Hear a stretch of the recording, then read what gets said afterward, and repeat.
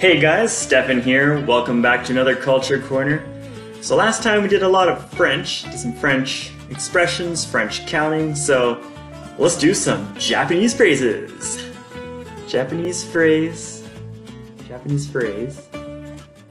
Let's go find someone who knows a Japanese phrase. Hey Yuko, what is a Japanese phrase? Just an example of one. Hi, so this. Exactly like when I came in here.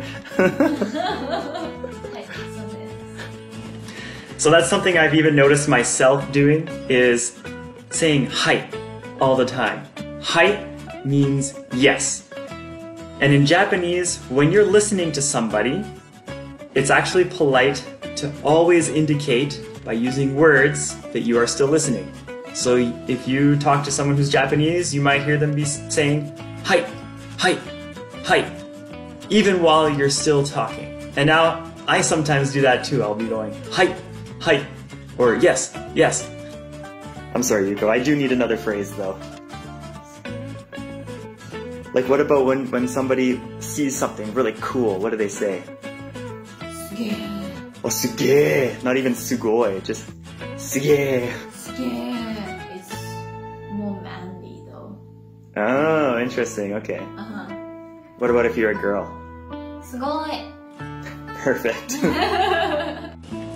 So sugoi just means something that's really awesome. Pretty straightforward. If you see something you like and you think is really cool, you can say sugoi.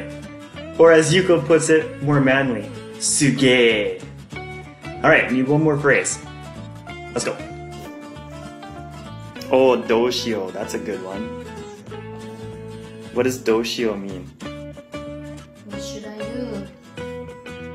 Alright, so that's another common one. Doshio. It doesn't really mean like, what should I do?